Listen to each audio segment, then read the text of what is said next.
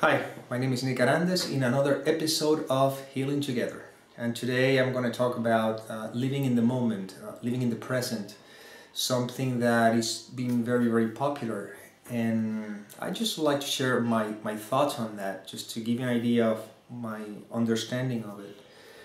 A lot of times the living in the present is being tried, we try to do so because somehow I'm trying to control the mind.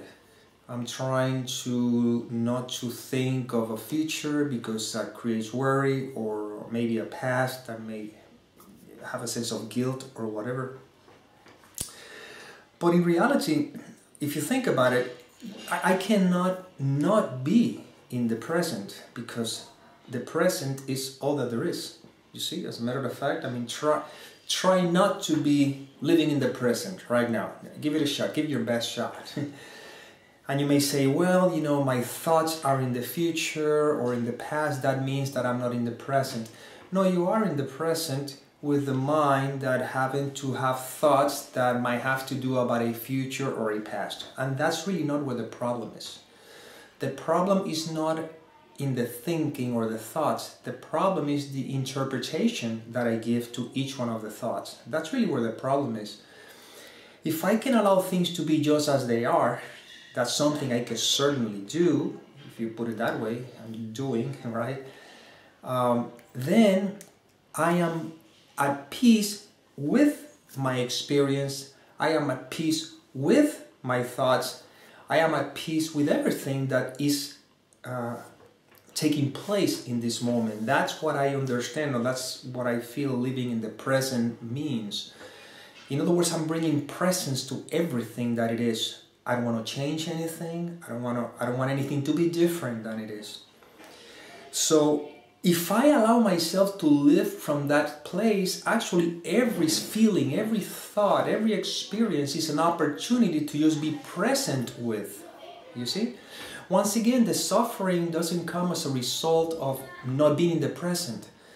The suffering comes as a result of judging my present moment. See?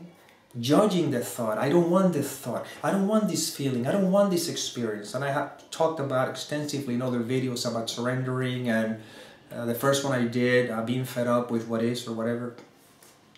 But the bottom line is that as I continue to being aware of the nature of who I am, which is nothing that I as a person can be aware of, but I'm saying is, as I continue to surrender, so to speak, all I can do is just be more present in every experience.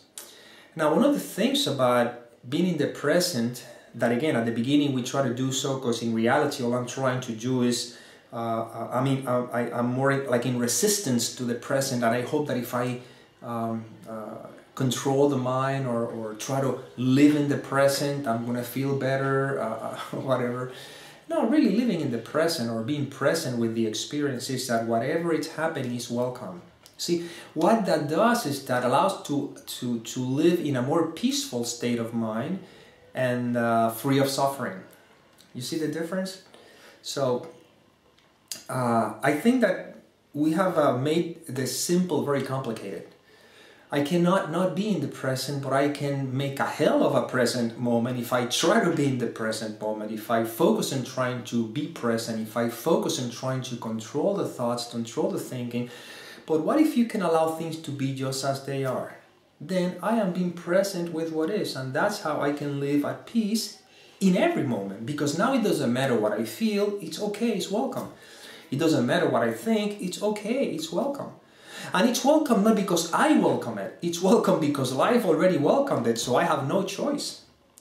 Only when I try to be in the present, when I'm trying to live in the present, it's like I'm not welcoming what is, and I want to be different, so I want to hopefully change my mind, focus my mind so that I can live in the present. And if I can live in the present, I can be at peace, or I can be happy. No, I can be at peace and happy now, because happy and peace is what I am. If I stop judging my present experience, if I stop judging the thoughts that are coming or that are appearing, because I'm not even controlling them. And it's really interesting because now it's an observant. Now life is more more pleasant, more peaceful, more, just more joyous, in the sense that I'm just being an observer of, look at the thoughts that are showing up in my mind. Look at the feelings that are seems to be triggered in the body. Look at the experience that is taking place. If I withdraw my interpretation, my condemnation to it, then it's a beautiful world. It's a beautiful experience. It's a beautiful presence.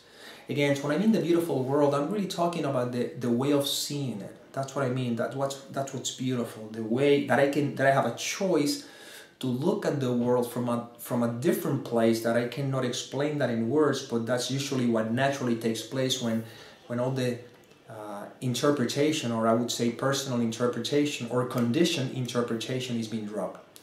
And that's the process, that's the practice. So to me, living in the present is just this. There's nothing else. And whatever I'm feeling, that's fine. Whatever I'm thinking, that's fine. Because they're not my thoughts, they're not my feelings. I am not even the one that I think I am. It's just simply the experience itself, and there's nothing else I need to do about it.